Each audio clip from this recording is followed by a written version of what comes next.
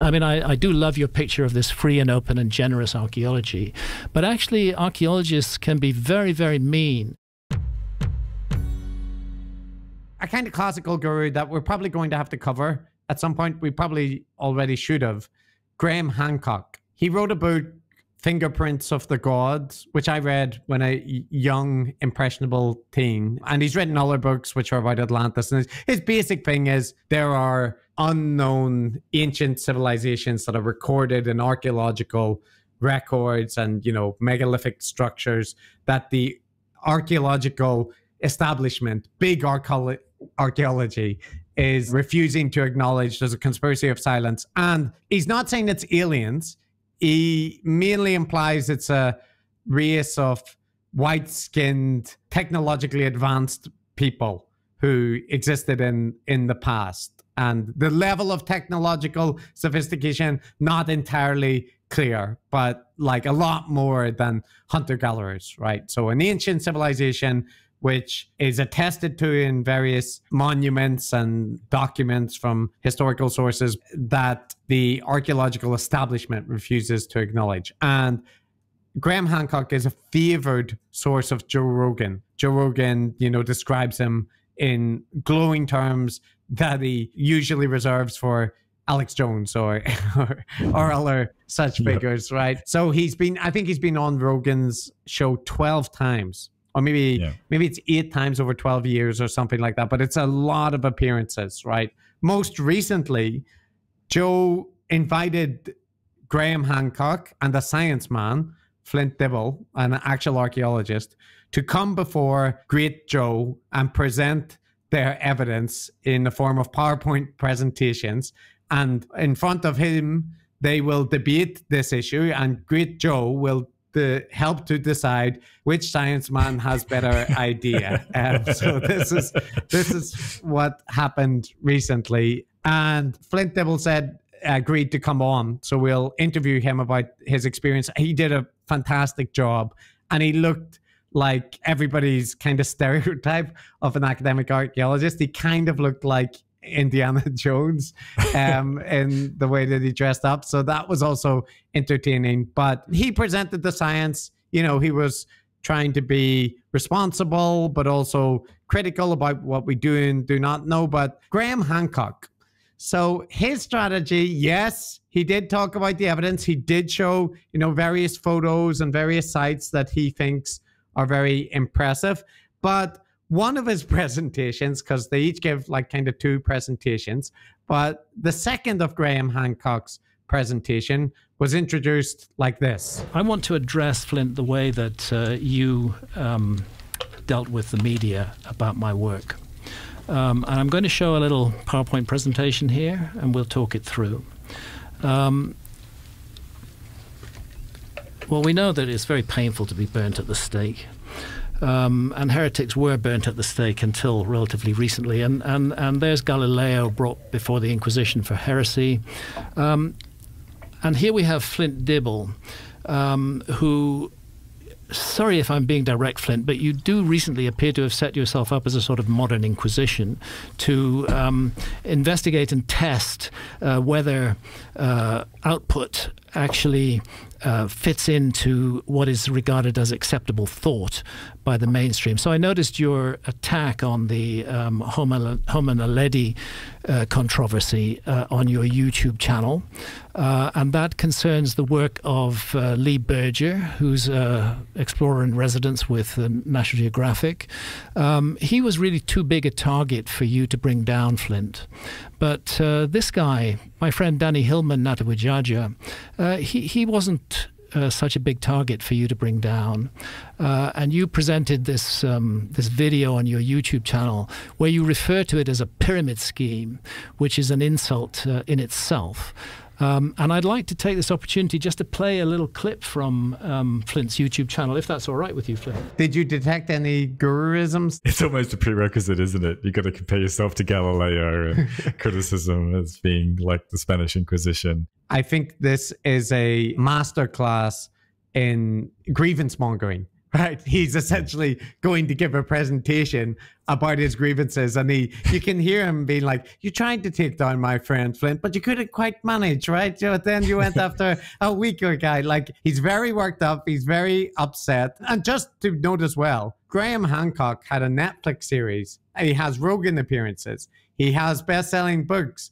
Flint Dibble is a guy with a YouTube channel who is, critical of alternative history, but he's essentially an archaeologist popularizing science. And he does not have the same profile as Graham Hancock. So this is Hancock, like, complaining at somebody with much less reach than him. But because he's more substantial, he does get coverage in, newspapers and stuff. So this is why it rankles.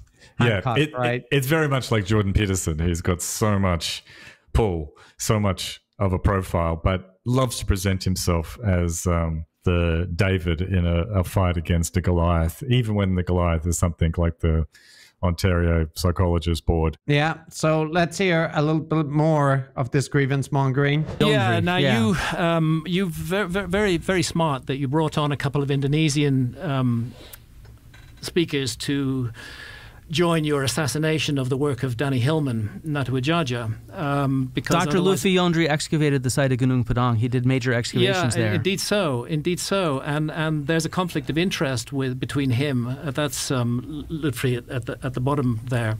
There's a conflict of interest between him and Danny regarding Gunung Padang and work done on Gunung Padang. But I'm more interested in the way that you guys present this and the mockery that's involved in it. Let's just play that little clip. He plays a clip of them talking about his theory and then making some disparaging comments and kind of laughing. And this greatly upsets Joe, right? That they would laugh at Graham's, which is what Graham wanted to show, right? It's not about the argument. It's that they would laugh at his... I know. I'm just talking about Atlantis and alien civilizations. How dare you? How dare you, sir? Well, no, Matt Hancock would be very upset about that because he doesn't say they're aliens. Oh, right? I'm sorry. I misspoke. I meant to say ancient. Ancient. Yeah, they're an ancient race of pale-skinned. And so this will come up as well. But that already is giving, a taste of the grievance that this whole encounter was littered with. But one more clip, Matt, that kind of makes it clear. Here we have The Guardian. Well, there's Bill Farley on the left. He's strongly recommending that Flint's interview, the one I've just shown a clip from, be watched. There's Bill Farley saying it was not worthy of publication. This is the article that Danny Hillman and his team published, a peer-reviewed article on this. It went through a year of peer review before it was published, until Flint and his colleagues began to put pressure on in the media. Here's the claim being rubbished by Dibble and others. They point out that Natuajaja provided no evidence that buried material was made by humans. Actually, they did. In Danny's estimation, what the remote sensing shows is rock structures that have been cut and shaped and moved into place by human beings.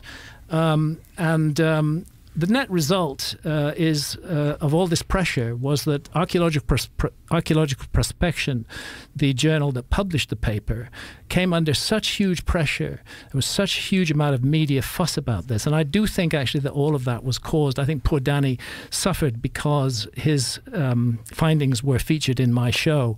I think the reaction of archaeology to my show was probably why Danny got targeted. But at the end of the day, the Witchfinder General worked out and the piece was retracted, causing massive humiliation for Danny and his team. Now, what Danny and his team asked for was that criticisms be published alongside the article, but that the article not be retracted. And that seems to me to be fair enough.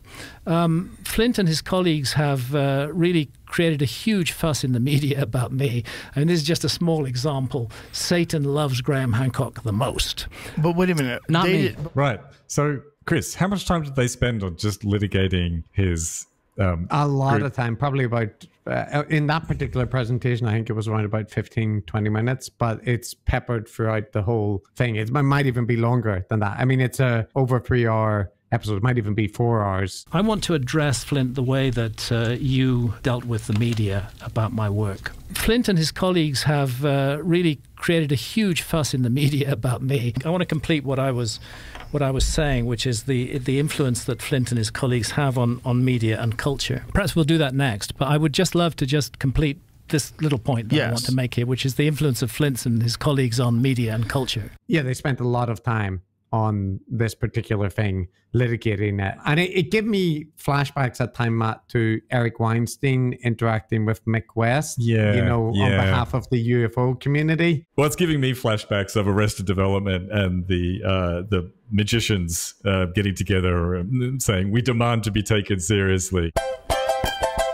But it is a ploy that works, at least on people like Rogan, hey, where you can be quite ridiculous, you can be quite absurd, make these vague but really quite silly claims like Eric Weinstein does, like this guy does about Atlantis. And when a sober professional tries to set you straight, you very quickly get on your high horse and basically say, these people have the worst motivations. What are they hiding that they're being so defensive and attacking me? And it just shifts the evaluation from one about the evidence to one about character and personalities and who you like more. What was the phrase that Eric pointed out to Mick where he said, like Mick was making a thing about exercising his mental muscles, and then Eric interpreted it as like non-metaphorical. Flexing, right? Yes. Flexing his muscles, You remember that, right? You remember that bad faith interpretation? Now, Matt, listen to this. Flint, do you believe that there's such a thing? We've all heard the word big pharma. Do you think there's such a thing as big archaeology? No. Oh, how odd. Because here you are, Flint Dibble, January 23rd, this is 2023. It's scare quotes, it's sarcasm. The reality is we live in a period where we're seeing an increased distrust of scholars and scientists. Yes. As an archaeologist, I think we have to respond by engaging with the public, and we do. In many ways, the reach of big archaeology is way beyond that of Graham Hancock. Think about the millions of school children and parents who visit museums, etc., etc. You just told me you don't believe in the big archaeology, but right here you've said there is a big archaeology. That's in quotes for sarcasm. Oh, sorry, you lost me there. Because okay. you're saying so you don't think that the millions of school children and the teaching that the teaching of archaeology, what archaeology teaches us about the past, forms the basis of the education system about the past. Not people like me, people like you. That forms the basis of the education system about the past. Now, you like to present yourself as this small, lone voice, but frankly, by comparison with big archaeology, as you call it in your so-called scare quotes, by comparison with that, my outreach is very small, even on Netflix. Ah, God. Is there anything more tedious than geology truther? Chris? I know. But just like Graham Hancock is a moron again. Like he's just a really unobservant person or who doesn't understand scare quotes or what Flint is saying, or he's intentionally misrepresenting it in order to make like a stupid point that like Flint is... What does he think? Flint is giving the game away that he knows there is a big archaeology apparatus? No, he's saying... He accidentally admitted it on Twitter in scare quotes. Yeah, with quotes. Why did he put quotes around it? And you can hear the exasperation in his voice, right? Because what he's saying is education, normal education is kind of refuting of this. And so we should be able to take solace to some extent in that. But what he's not saying is big archaeology has its tentacles deep in the society and it's strangling poor Graham Hancock. Like, it's so stupid, but it's exactly the same thing that Eric did, where like, well, when you said flex, it's quite clear, that you meant, because just for the people that haven't heard it, Mick West mentioned that he likes to flex his muscles, right? Like on these puzzles about UFOs. And Eric was like, flex, as in like, show your dominance. I think that's so distasteful, right? Eventually I kind of settled down in a way on this UFO thing because it's so interesting in terms of the mathematics, the geometry, and the physics. Very simple physics. Just simple Newtonian stuff, linear algebra, and things like that. It's nothing complicated, but it's stuff that I used in my previous career, and so I kind of enjoy flexing those muscles. And recently, I've been enjoying flexing my muscles, programming simulations, and I do also enjoy the interactions with people. Who's confused? Who needs to be made unconfused? And who is saying that they're seeing something that needs to be followed up and not necessarily having their reputation destroyed because somebody wants to, in your own words, flex. I don't find the flexing fun. And to be, I didn't say flex. You did say flex. You did not say something about flexing your own. Oh, flexing my muscles, but it's not like flex as in like, showboating flexing. You did say flex. Yes, I know, but for me, flexing actually means the same thing as stretching or an exercise. Okay, but right now I just went through exactly one of these moments where I tried to remember something you'd said, and then you told me that you don't use that as a phrase. And then I happened to be able to recall it in that sense, the sense that you meant. I understand. No. Yeah. I think you did say it in the original sense, from which the internet term flex comes from. So I don't think that's even correct. So my point to you is, I don't enjoy the feeling in my body right now. So he was like taking the interpretation of like the online lingo of, flex on someone, which is so disingenuous. Yeah. And I think what Graham's doing here is equally as disingenuous, or he's stupid. It's one of the two. The perennial question, isn't it?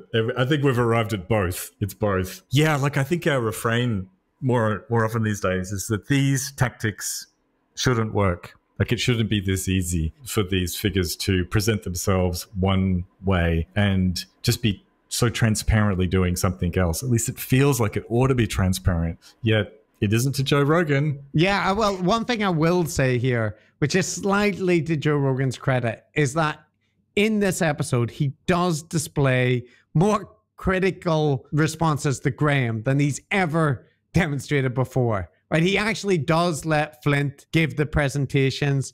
He sometimes responds to, Graham's dismissal, saying, well, but no, you can't say that, right? Like he is standing as the kind of arbiter in it, but he doesn't just completely dismiss all arguments raised by Flint. He seems to have appreciated that, Flint is there and is making a good faith effort, engaging with Graham. But the main argument that Graham Hancock makes, which is a very similar thing to like Brett Weinstein, is that he wants to say it's just a hypothesis, right? That like his idea has not been disproven. We haven't searched, like reference, how much of the desert have we excavated? Like 1%, right? So we don't know what's there. We haven't excavated all of the ocean. And Flint Dibble is saying, actually, we have a whole bunch of techniques that would, allow us to identify these structures. And we have found, things where we anticipate them to be, and so, but none of that lands, right? And the other thing alongside that is a constant reference to how things look. Like this looks man-made. Right. Yeah, so, listen to this exchange between Graham and Flint, and then I'll show Rogan doing the same thing. So, poor Flint. Flint, do you think nature made that? I see no evidence of it being man-made, if that's what you're saying. You see no evidence of that being man-made. You see a central upright. You see uprights surrounding it. You see the outer curve, the inner curve of the outer megalith matching the outer curve of the central megalith, and to you, that's not even interesting? I mean, even the photos you were showing of Yonaguni showed a lot of natural fractures along straight lines, and so I think that it's really easy to confuse what can happen naturally and geologically with something that looks kind of anthropogenic, but this does not look man-made to me. It does not look like anything I've ever seen. Well, that's interesting, because I took a geologist diving there, Wolf Wichman. He's very skeptical. He was skeptical about Yonaguni, but he did confess after we came up from the dive at Kerema that there's no way, in his opinion, that this could have been made by nature. Yeah, there you go. The argument from incredulity, and two, I spoke to a guy and he had a look at it. Yeah, what can Flint say in response to that, right? Like it's that anecdotal reference, and maybe the guy said that, maybe he didn't, like, but also, that's not how you determine if something is man-made. If somebody goes and is impressed by how it looks when they're diving or whatnot, And you relate their opinion secondhand. We don't know his name. It's just a story, something that happened apparently. Yeah, like this isn't how you do geology, right? This isn't how you do anything. And a lot of what Graham Hancock is doing is showing pictures, right, which look impressive. You know, they do look, you have these straight lines or whatever, and, you know, like, what could have made that? That can't be natural, right? They're set up like this, and it's so similar to the ufologists, UFO conspiracy people. So much of it relies on, look at this picture, explain that. Yeah, or intelligent design, right? You know, look at the bacteria flagellum. How complex is that? Yeah. You know, look at all the different pieces that are in it. That cannot be natural, can it? Right? Does it look natural to you? And just to show how this lands with Joe, because there are some times where he's like, maybe that's not man-made, you know, maybe this one is. But here's, you know, him discussing one example with Flint. Right, we're dealing with completely different parts of the world, correct? Yeah, which is my point, that it's not all one culture. Yeah, I agree. So this one is fascinating. Look at that one. That doesn't intrigue you? You don't look at that and go, wow, that really looks man-made? I think it looks really cool, but again, I've seen a lot of... But if you knew for sure that was man-made, wouldn't that sync up?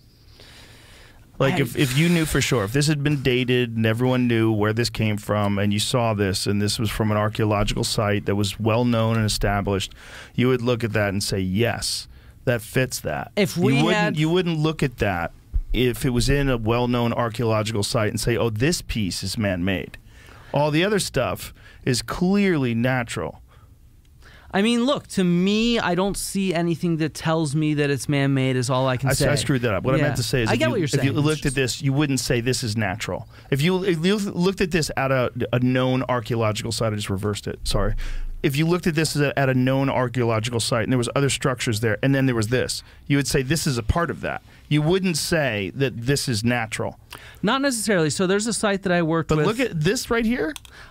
I get what you're saying. But you know what I'm saying? Like if there was other structures next to that that were clearly man-made, you would assume, I would think, that would be man-made as well. No, that was what I was going to say, is there's oftentimes a lot of natural stones alongside archaeological stones at sites. What Flint is trying to impress to Joe is you can't just look at it and use your intuition, right? Like he's saying, actually, when you go to these sites, you can make mistakes from relying on that, right? You actually need to date things, and just going by your intuition is wrong. And there's so many parts in this where it's essentially Joe showing a picture and saying, but look, it looks, I know. Like, and the argument is always the same, saying, you know, Joe, that's not how we do it. And then Graham is like, you're right, Joe. You know, yes, of course you can see it, you know, and just like, but look at it. It looks like you just cannot. Oh no, I mean, Joe's trying his best in his own way, isn't he? He's just so terrible and credulous, like you said. I mean, he's so bad. You just reminded me of how, like, he's often not the worst person in the room, right? Because he has such terrible guests on. But, you know, when Tucker Carlson was relating his theory that the Manhattan Project was a cover story for demonic or alien technology that the American government had and wasn't telling anyone, Joe Rogan, to his credit, it's a low base, was skeptical. He was like, that doesn't sound right. But, man, the people he has on, my goodness. Yeah, I don't think he's, you know, that much above it. But also, Matt, he has these buttons which people know how to push. So one thing is that Flint Dibble has referenced that Graham Hancock repeats racist tropes, right? And the general racist trope around ancient civilizations is all these indigenous impressive all these structures, you know, in all these different countries. They were not built by the indigenous people. They were built by a race of white-skinned advanced people who taught. And so, you know, the thing is that European colonialists like these myths, right? And also a whole bunch of these myths appeared after the colonial powers took control of some area, right? Like the portrayals of certain gods shift or historical figures shift, right? So Flint Dibble is pointing out on occasion that, like, Graham Hancock is repeating these, like, claims by Victorian racists, right? However, he referenced this by mentioning white supremacy. And, you know, this is going to upset Joe. Trigger. And Graham Hancock knows how to do this. So this is part of his presentation, right? Like about how he's been mistreated. And at times Joe was pushing back saying, but, you know, Flint didn't do this to you, you know, and then got to this bit. Quote, reinforce white supremacist ideas. That's not yours. No, that's not a quote. It's not in quotation. Right. It was in the other article. That's what I'm getting and to. Again, they strip indigenous people of their rich heritage and give credit to aliens or white people. Well, in short, the series promotes ideas of race science that are outdated and long debunked. And this is your own. Right, but that's not his quote. This is your own article, Flint. Here you are. I'm quoting from. That's a quote from your article published in The Conversation. This sort of race science is outdated and long since debunked, especially given the strong links between Atlantis and Aryans proposed by several Nazi archaeologists. You are associating me with this, and you are attempting to get me I'm asking you to effectively. Distance yourself from that. Is actually what I'm trying to do. But that's not what you're doing, though. You're associating him with that, clearly. I don't think so. You don't think that? Look at the way it's phrased on your article. This sort of race science is outdated and long since debunked, especially given the strong links between Atlantis and Aryans proposed by several Nazi archaeologists. That's like a part of the headline. So you want me to show you some tweets I've gotten from people that are fans of Graham Hancock? No. Listen, stop. Don't do that. They're not connected to him. They're just humans. There's a lot of crazy people in the world. This is you. We're talking about you. Yes, but what I'm trying to say is that people misinterpret Graham. There's lots of people on the internet that think that he's talking about a lost white civilization. Right, but this is something that you chose to highlight at the top of the page. No, I did not highlight that at the top of the page. Why is that like that? He did that. That's actually near the end of it. That's a quote from the article. That's near the end of it. But why is it up there like that? I put it there. You did it. Oh, yeah, Jesus. I did not put that there like that. I'm just taking an extract from Flint's article. Okay, but you did print it. Science man has not been truthful with the Khan. Why this quote at top of article? Why you highlight and then no, other science man did this. Other science man did this. You tried to trick Joe. It's both. You know, like actually think that it is Graham Hancock is right that Flint is wanting to criticize him. He's not necessarily saying that Graham Hancock is a white supremacist, but he is drawing a line connecting him right to those. So that there is a disparagement intended there. But I think a justified one. And I also think that, you know, you can hear Joe being like, no, you cannot say that. You are suggesting, you know, and it is true that, you know, Graham Hancock uncritically relies on like racist sources as they suit his narrative. So, you know. Yeah, and that formed part of his audience too, who are attracted to that particular spiel. And I appreciate that you can't take that kind of, whatever you want to call it, guilt by association or speaking into a certain narrative or, you know, your audience, you know, like tarring you with some section of your audience. But, you know, given that there's some validity to those things, and I can't believe that whatever bumps or structures in the ground that Hancock thinks he's found, I doubt that there's much evidence that the supposed ancient peoples who made them had white skin, right? I don't see how that could be in the geological evidence. You know, it wouldn't be hard to just, you know, knock that on the head. So, you know, he's making a fair point. Yeah, he is. But the main thing is that it speaks to that sort of like shift the discussion to one of grievance and to one of character and culture war and stuff like that. Whereas once again, this is the wonderful Graham Hancock being maligned by the great, powerful, woke, institutional, big geology. It's a story we've seen before. It actually, I think, is an interesting debate because it's essentially, you know, like a modern incarnation of creationism versus evolution with a very well-informed, good debater in the form of Flint Dibble discussing with an alternative, if you want to put it kindly, somebody with an alternative theory of archaeology or evolution or whatever, right, who also is quite rhetorically powerful in his way. And Rogan gives them the time to go through their independent presentations, and Dibble does a very good job of remaining calm of focusing things on the science. And I saw from the reaction that there were a lot of people that felt that like Hancock didn't perform very well. Like he essentially was, you know, hand-waving. They didn't like the bits about white supremacy or whatever. They thought Dibble looked like a bit of a strange geek, but they did acknowledge that he seemed to be bringing the goods in terms of like scientific representation for, you know, his position. And I think it is, in some respect, the only place that you're likely to see this kind of thing is on Joe Rogan's podcast. Like, I think this is part of what the original appeal of his podcast was, right? You know, that he would kind of create these situations where you have a scientist going up against an alternative archaeologist and give them multiple hours to go through the evidence. So I can see, you know, why this would be appealing despite its rather niche nature and despite all the limitations that we're talking about Joe being completely scientifically illiterate and Graham engaging in, you know, like various rhetorical and guru-ish tactics. I still think overall it probably is a net positive that it occurred. And that's mainly to the credit of Flint, who did a very good job. Like, you know, he prepared a lot for it and he clearly had, you know, strategies and knew everything that was going to be brought up. So that's one positive I think that we can take away from it. Yeah, I know, like, you know, Joe Rogan's got a very broad audience and not everyone who listens to him is, they're not all the same, right? And they're not all cheering on Tucker. No. So, yeah, I could see some positives to come out of it. And so good on him, Flint Dibble.